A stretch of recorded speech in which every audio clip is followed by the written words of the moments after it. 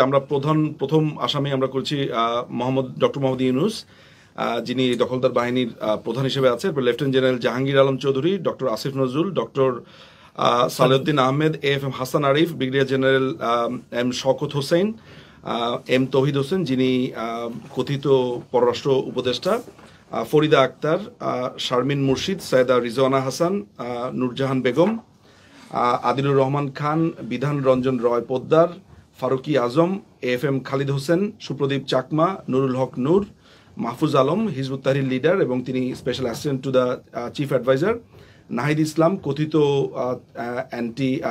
উপদেষ্টা এবং ছাত্র বৈষম্য জোটের একজন নেতা ছিল, আসিফ মোহাম্মদ সজীব Bhuiyan, Wahiduddin Mahmud, Ali Imam Majumdar, Mohammad Fazal Kabir Khan, adviser interim government of Bangladesh, Hasnat Abdullah, Sarjis Alam, Sheikh Abdur Rashid, doctor Mohammad Abdul Momen, secretary public security home ministry MD Moshiur Rahman, secretary home ministry MD Jasimuddin, brigadier general Hasan Nasir, lieutenant colonel Hasinur Rahman, captain শুভ আফ্রিদি। আপনারা জানেন যে তিনি কিছুদিন আগে তার পিস্তল এবং বিভিন্নভাবে তিনি ফেসবুকে দিয়ে তিনি বলেছেন যে তিনি একজন স্নাইপার হিসেবে কাজ করেছেন এবং ওপেনলি তিনি সেটা স্বীকার করেছেন।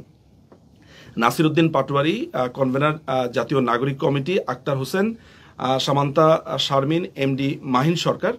আপনারা জানেন যে কিছুদিন আগে মাহিন সরকার বাংলাদেশ আওয়ামী লীগ সহ বিভিন্ন নেতৃবৃন্দর বিরুদ্ধে মামলা করেছে। ছাত্র বৈষম্য জোটের একজন নেতা আব্দুল কাদের, আবু বকর মজুমদার, আব্দুল হান্নান মাসুদ, আদনান আবির, জামান মৃধা, MD সোহাগ মিয়া, নুসরাত তাবাসসুম, রাফিয়া রেহনুমা রিদি, আরিফ সোহেল, জাহাঙ্গীরনগর ইউনিভার্সিটির একজন ছাত্র নেতা যিনি বৈষম্য বিরোধী জোটের। আপনারা জানেন যে কিছুদিন আগে ছাত্রলীগের একজন নেতাকে পিটিয়ে মারবার জন্য তার ব্যাপারে স্পষ্ট অভিযোগ আছে, সেগুলো ভিডিও ফুটেজ রয়েছে, আমরা সেগুলো জমা দিয়েছি।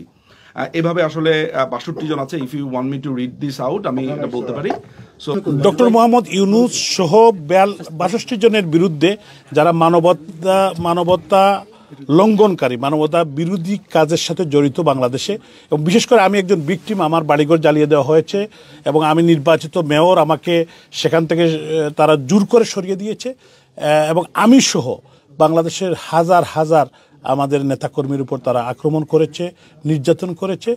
এজন্য আমরা যেহেতু বাংলাদেশে বর্তমান প্রেক্ষাপটে কোনো বিচার চাওয়ার জায়গা নেই, আমরা ICTতে মামলা করেছি এবং আমি এটাকে আমার মনে হয় আমি প্রথম শুরু করলাম এবং আমরা আশা করছি আমাদের ব্যারিস্টার নিজুম মজুমদার এবং ব্যারিস্টার মঞ্জু সহ আমাদের যারা শান্ত সহ যারা কাজ করছেন আমাদের ব্যারিস্টার সাহেবরা, তো তারা ওনারা এটার উদ্যোগ নিয়েছেন। প্রায় 15,000 মানে ভিকটিম আছেন যারা আন্তর্জাতিক মানবাধিকার ট্রাইব্যুনালে তারা মামলা করবেন।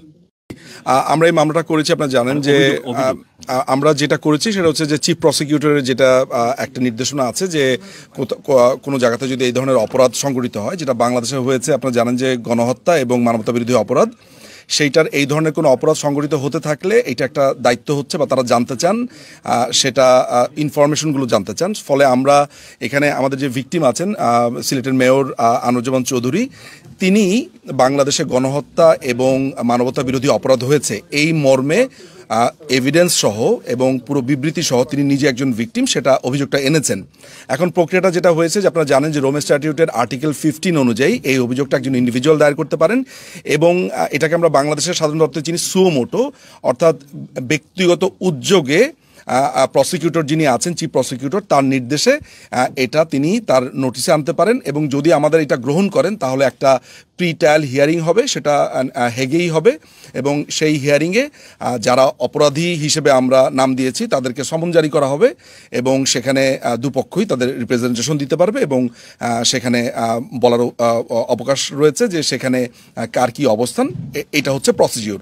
সোফার আমরা এই অভিযোগটা দায়ের করার পরে আমরা কনফার্মেশন পেয়েছি যে তারা আমাদের এই অভিযোগটা বুঝে পেয়েছেন এবং আমাদের যে সমস্ত এভিডেন্সগুলো আছে আমরা দিয়েছি সেগুলো পেয়েছে এবং অলরেডি ইতিমধ্যে বলা হয়েছে যে এটা আসলে যাত্রা। আমরা চিন্তা করছি প্রায় 15,000 ভিকটিম আমরা জানি আমাদের এরকম নেটওয়ার্কের ভেতরে আছে যারা প্রত্যেকেই ইন্ডিভিজুয়ালি অভিযোগ দায়ের করতে চান।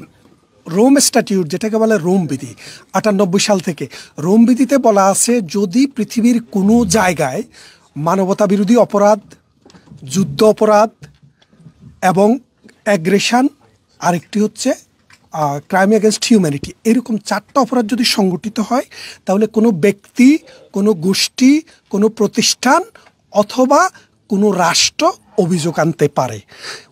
তিনি সংক্রুদ্ধ হইতে পারেন, তিনি ভিকটিম হতে পারেন, ভিকটিম নাও হইতে পারেন। তো সেই হিসাবে যেই কোনো ব্যক্তি এই অপরাধের জন্য অভিযোগ নিয়ে আসতে পারেন এবং সেটার জন্য একটা পোর্টাল রয়েছে, সেই পোর্টালে আপনার অভিযোগ এবং প্রমাণসহ দাখিল করতে হয়। আমরা সেটাই অবলম্বন করেছি। আমরা একজন ভিকটিমকে দিয়ে অপরাধ সংগঠিত কখন হয়েছে, কোথায় হয়েছে, কিভাবে হয়েছে সেটা প্রমাণসহ জমা দিয়েছি। জমা দেওয়ার পরে আমরা একটা অ্যাকনোলেজমেন্ট পেয়েছি, অর্থাৎ বর্তমানে একটি নাম্বারভুক্ত মামলা হিসাবে এটি রয়েছে এবং ভবিষ্যতে আমরা আরও মামলা নিয়ে আসবো, আরও একাধিক মামলা নয়। কারণ আপনি জানেন যে মানবতা বিরোধী অপরাধ বা গণহত্যা হতে গেলে এটাকে বিশাল জনগোষ্ঠীর মধ্যে হতে হয়। তো 1 জন 2 জন বা 3 জন কোনো ইস্যু না, এখানে শত শত হতে হয়। তো বাংলাদেশ আওয়ামী লীগ বাংলাদেশের 40% মানুষ মিনিমাম রিপ্রেজেন্ট করে। এই 40% মানুষের অবস্থা খুবই খারাপ। আপনি যদি কলকাতায় যান, অসংখ্য বাঙালি সেখানে পড়ে আছে অদ্যাহারে অনাহারে শুধু জীবন বাঁচানোর জন্য। নিজের ঘর বাড়ি চেয়ে বাস্তুহারা হয়ে কলকাতায় গিয়ে জীবন কাটাচ্ছে। লন্ডনে তো সবাই আসার সুযোগ পাচ্ছে না। আপনারা একটু দ্বিতীয়ত আমরা আপনাদের প্রশ্ন হচ্ছে যে আমরা বাংলাদেশের আদালতে না গিয়ে আইসিসিতে কেন গেলাম। আপনারা জানেন ডক্টর ইউনূসের অবৈধ সরকার ক্ষমতা দখল করার পর ওনারা একটা নির্দেশ জারি করেছে। সেই নির্দেশে বলেছে যে বাংলাদেশে এই যে গণহত্যা যে অপরাধ হয়েছে বা অর্থাৎ যে অপরাধকারীরা যে অপরাধ করেছে তাদের কোনো বিচার বাংলাদেশে এই মুহূর্তে হবে না। তো বাংলাদেশে যদি না হয় তাহলে বিচার কি হবে না? সেই রকম ক্ষেত্রে আমাদেরকে আন্তর্জাতিক ক্রিমিনাল কোর্টে যাওয়া ছাড়া অন্য কোনো অপশন ছিল না। যদি বাংলাদেশে আদালতে বিচার করতে পারতাম, বিচার চাইতে পারতাম, তাহলে